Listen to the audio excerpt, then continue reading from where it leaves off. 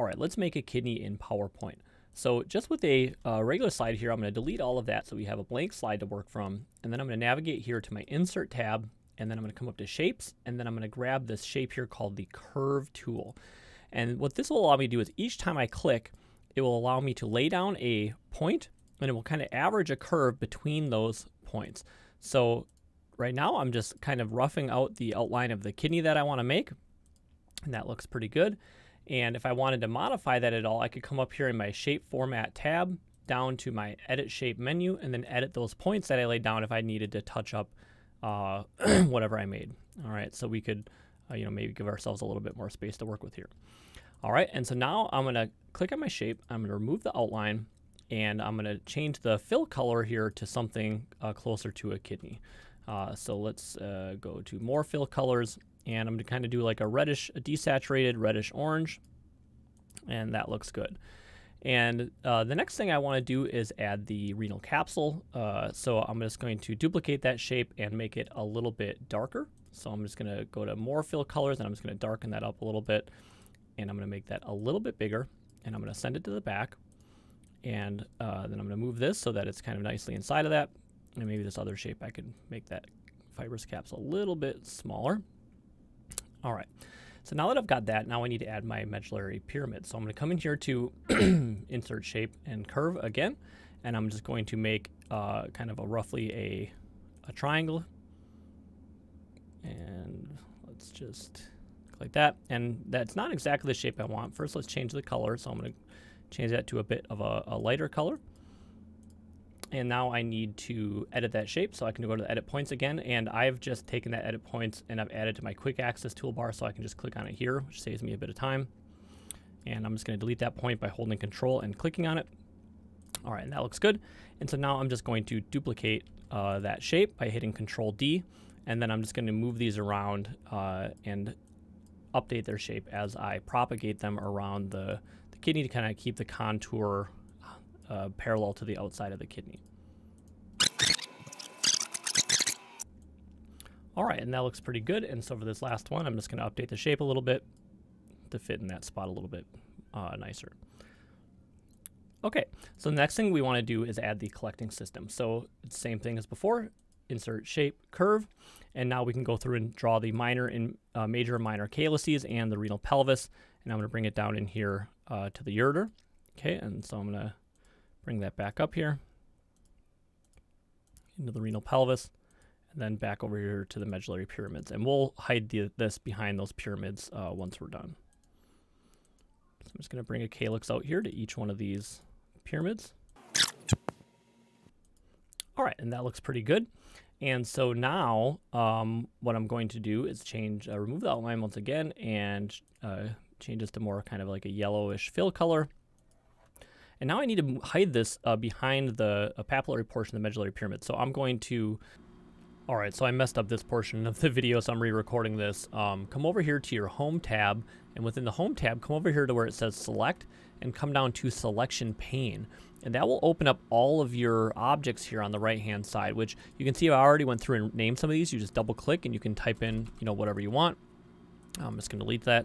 And that way, when I want to move this object, which was above these other ones when we first drew it, I can bring it down here and put it right beneath all of these medullary pyramids. And I could even, rename all of these if I wanted to. And ideally, I would have named the first one, and then as I propagated it, it would say pyramid 1, 2, 3, 4, etc. So, I should have done that earlier. But now this allows us to really quickly and easily rearrange these without doing the endless, send back, whatever the case is. All right, and now, we're pretty well on our way. We could go through and add some texture to these if we wanted to. I'm not going to mess with that right now. One thing we do want to, or I want to show, is that, this is a three-dimensional thing, and we're just taking a cut through it. So I'm going to add a few calyces kind of extending out here three-dimensionally. So I'm going to come in here to insert, and I'm just going to insert a circle or an oval. And I'm going to make this oval here, and I'm just going to kind of tilt it to where I'd imagine one coming in off, out of plane. I'm going to remove the outline, and I actually want to fill this with a gradient. And so I'm going to actually right-click and bring up the Shape Format tab here. And now with this gradient, what I want to do is I'm going to come over here to fill, gradient fill, and I'm going to just drag this one off. And I want to fill this with a really dark yellow color, almost black. So I'm going to come up here to more colors, and I will bring this, you know, way down to nearly black. And then I want to fade that to that same color yellow that the collecting system already is. And you can see that gives me a bit of a sense of kind of one of these coming out of plane. But it's a bit sharp edge, so I'm going to come over here to my shape options, and I'm going to go soft edges, and I'm just going to soften that up by a couple pixels here, maybe 2 pixels. All right, and that gives me a little bit more of a sense of that kind of three-dimensionality. And then I'll just duplicate this around, maybe make it a slightly different size and you know, appearance for the other ones. Maybe a little bit wider there. Okay, so now we have a bit more of that sense of the three-dimensionality. And now we're essentially done. And so the nice thing I like about this is if I want to come back over here to my shape selection area, I can click on like the real capsule and say I wanted to show like an abscess or whatever the case is. I can come back up here to my edit points, and now I can just click to add some more points here. So I'm just going to add a point here, and oops, I clicked off of it. So let me click back here to edit points, and I'm going to add another one here and say I want to add, you know, some pathology in here. Now I could add that, right? And so I could illustrate, you know, whatever I wanted to. And now let's just say insert shape, and then this will be, you know, maybe our pathology that I'm drawing in here, whatever the case is. All right, and, you know, maybe we can make this a renal cyst. That's not what it looks like, but maybe let's make this gnarly looking. So I'm just going to remove the outline. Maybe let's make it blood. Let's make it a little hemorrhage.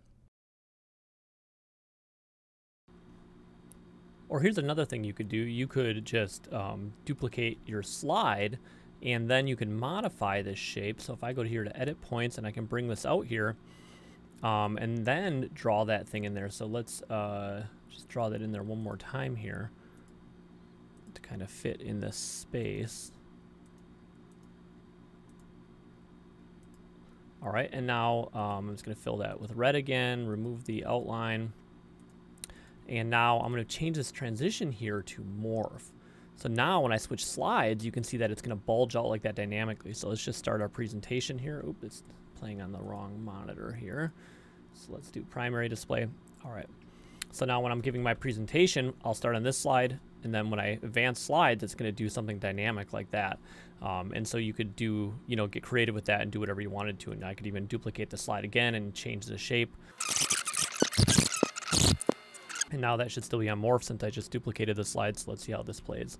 Okay, so we switched to slide 2 and now switch to slide 3. So you can see that there's a lot you can do once you make the illustration in PowerPoint, and then of course you can adapt it in any way that you need. If I wanted to have 2 kidneys for whatever reason, I could just group all these up and move it over here, and I'm just gonna hit Control D for duplicate.